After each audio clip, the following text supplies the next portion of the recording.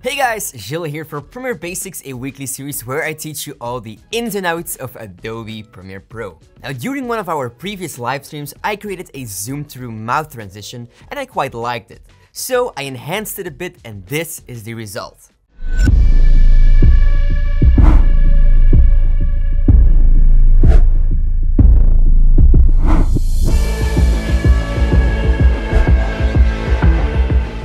Let me show you how to create this awesome transition in Adobe Premiere Pro. First off, we need two shots. Make sure that your subject opens up its mouth very wide without too much movement of the head. Once you've shot that, we're going to fire up Adobe Premiere Pro and drop our shots into the timeline. Now, we're already gonna start off with duplicating the shot by holding Alt while dragging. Then we're going to the point where the subject's mouth opens up and we're going to make a super precise mask.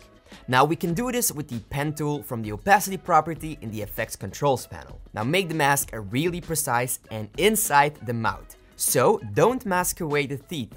Now don't forget to invert the mask, otherwise only the inside of your mouth will be visible.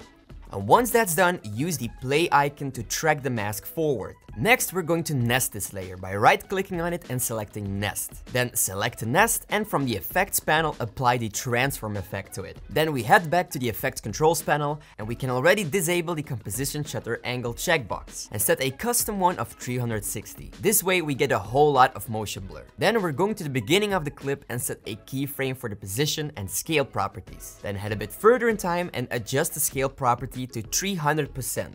And adjust the position so that the mouth is in the center of the screen. Now, why don't we go beyond 300? Well, Premiere has a lot of problems when you go over 300% scaling with the transform effect. So to scale it even more, we're also going to place a beginning keyframe for the scale property of the clip itself. And we're going to do the same at the ending.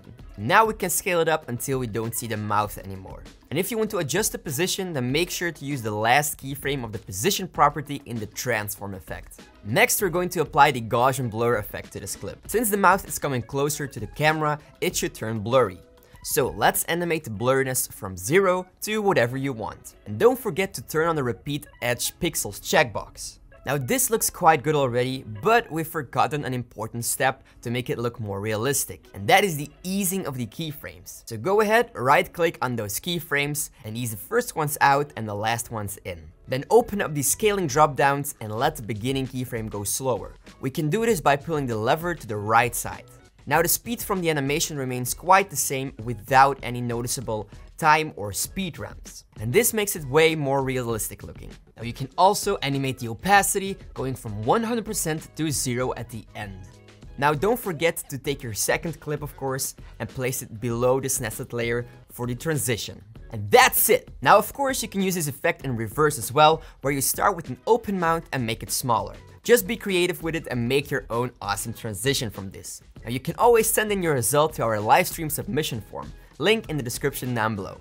And that way, I can give you feedback during one of our upcoming live streams. And if you want some super awesome transitions, presets and assets, then have a look at our amazing high quality video packs on our website.